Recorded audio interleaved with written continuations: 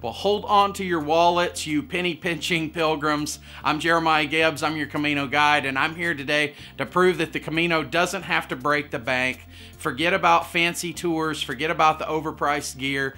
This video is going to be your guide to conquering the Camino on a cheap budget. Hack number one, master the menu.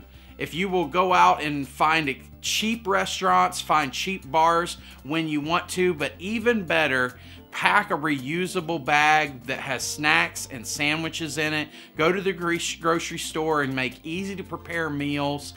You can even have a bonus points if you learn to make a few Spanish dishes with your fellow pilgrims at lunchtime, but definitely plan to cook for yourself some as well. Hack number two is going to be to ditch the fancy hotels and to embrace the spirit of hostels. They're not just cheap, they're also just a treasure trove of travel tips and laundry facilities. You might even find some cats and dogs to cuddle in there, but it's an amazing way to save some money.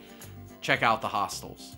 If you're someone who really is certain that you want some help to be able to plan, but you don't want to spend the big money that's often required of the big touring companies, stay tuned so you can find out how I can help you to make Camino de Santiago. Now, hack number four is you do not need brand new gear to walk to Camino. Hit up the thrift stores, go to outdoor gear shops, check out Facebook Marketplace for some gently used backpacks, clothing, definitely your trekking poles.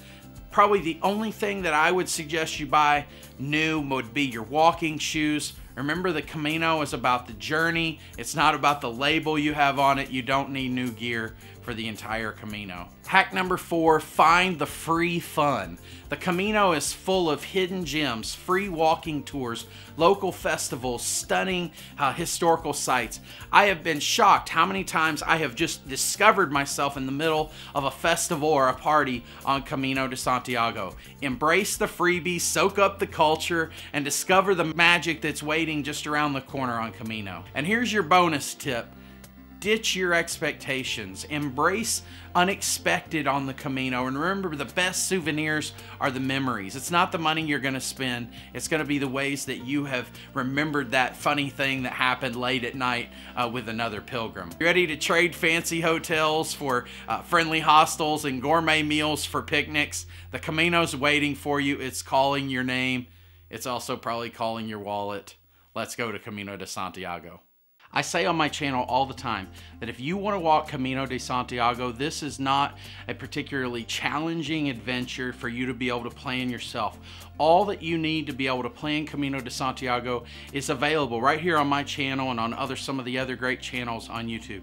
But I know that for some of you, this is simply too nervous, too much anxiety to do the planning and to be able to build out this trip on your own. Or for some of you, you could do it, but you've got other things that are going on in your life and you don't want to be able to plan out, to have to plan out your own pilgrimage. So because of that, I have a couple opportunities for you to be able to save some of the anxiety about that planning, and I've tried to be able to do that in a way that's very, very affordable and still grabs the authentic pilgrim experience. So I plan group pilgrimages. This year I'm going to be having two of them.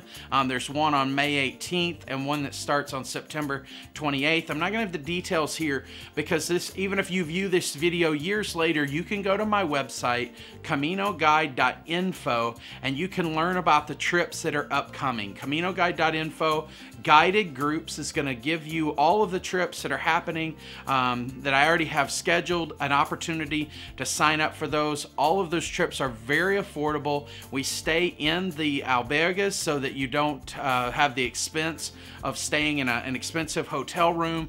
You're going to have a very authentic pilgrim experience, but you'll do it in a group.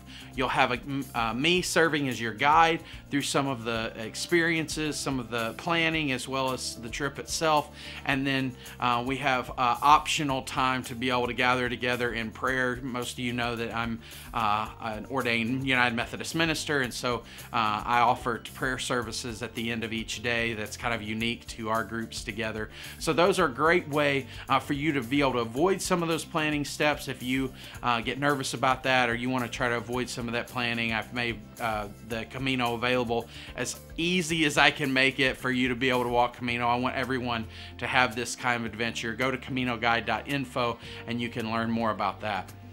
The other opportunity is my launch service. This is if you want to plan your Camino mostly yourself, but you'd like help with those first 3 days of planning. The first 3 days on Camino and getting to your starting spot and all of that is the most challenging part. My launch service on my website will also tell you a little bit about how to get some help with that initial planning. Check it out, CaminoGuide.info, launch service, and you can find out more about how you can get help with your planning.